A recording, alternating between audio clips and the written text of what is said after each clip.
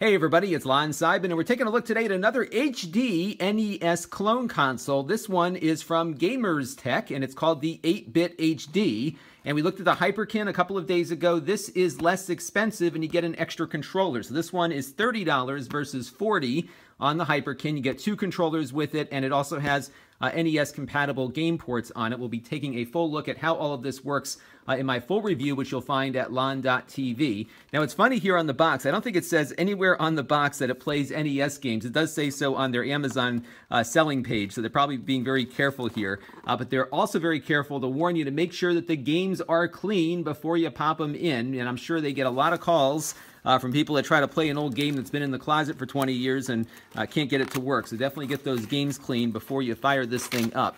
Now, what interested me about this, not only its price, but also the fact that it does output to HD. There's so many clone consoles out there that don't, so it's nice to see that. 720p, just like the other one. We're going to be doing a full look at this on my main channel at lon.tv, and I'll also put some samples of how it performs insofar as its output on the extras channel here. So it does feel pretty cheap, but it does look functional to me, so I don't think it needs to be fancy for the price tag here. You get a reset button here and a power switch on the front, along with two NES-compatible game ports. We'll test out a couple of things with this. I'll look at the light gun compatibility with CRT televisions, as well as those 8-bit DOE wireless adapters too, to see how that works here. On the back, you've got your power output input, two RCA jacks for setting it out to a traditional TV, and your HD output. Unlike the Hyperkin, there's no PAL or NTSC switch, nor does it look like you can adjust its aspect ratio, so we'll see what kind of video it pumps out when we do the full review. I'm also eager to see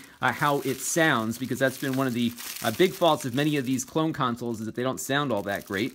Here are the controllers. There's two of them in here. They feel okay. They kind of look like an NES controller, a little different, a little more rounded perhaps, but not bad. A little off-center here, it looks like. There's more room on the right side than the left, but feels okay. Not great, but decent enough. The buttons are really kind of squishy, actually. I'm not crazy about the buttons. The D-pad feels pretty decent, but the buttons could be better. But you probably have your own NES controllers, and that will work on this as well. HDMI cable, always good to get that in the box. You got the power adapter, also a nice thing to have, and the RCA cable. So you get everything you need here to get this thing hooked up, and that is what I'm going to do now. I'm going to start playing with this, and we'll do a full review again on the main channel at lon.tv, up maybe tonight if I get a good productive afternoon in here. So stay tuned. This is Lon Seidman. Thanks for watching. This channel is brought to you by my Patreon supporters, including gold level supporters Mark Bollinger and Cody Falk.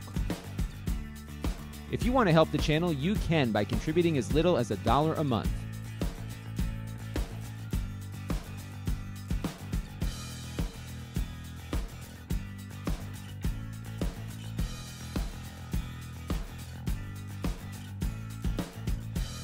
Head over to lon.tv/Patreon to learn more.